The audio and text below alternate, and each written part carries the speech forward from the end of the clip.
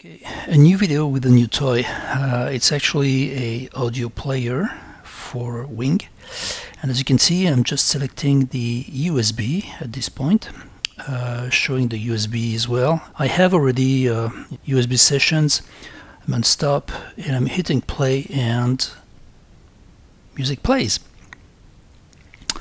I can do a next as well, and the music will play the next song, and going back and forth as much as you want. I think at some point it's possible to do a random play for that, but you can also select a different source if you want, and I'm going to be choosing SD card 1, which I'm doing right now,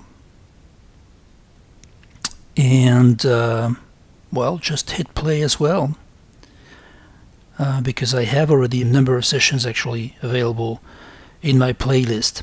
And sure enough, if you go to the SD cards, you can see that we're playing the songs. Let's see that in detail. You can see that I have 3 sessions there, and again I can do a next.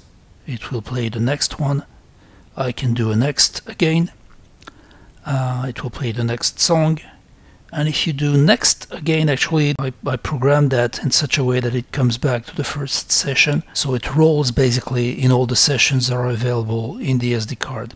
What you see on the PC screen, which is moving, is actually all the information that the Wing sends to an external program that I wrote as well. If I select the next SD card, the other SD card, I can also hit the play button here. I have only 1 session there, but that shows basically, what's feasible with this program.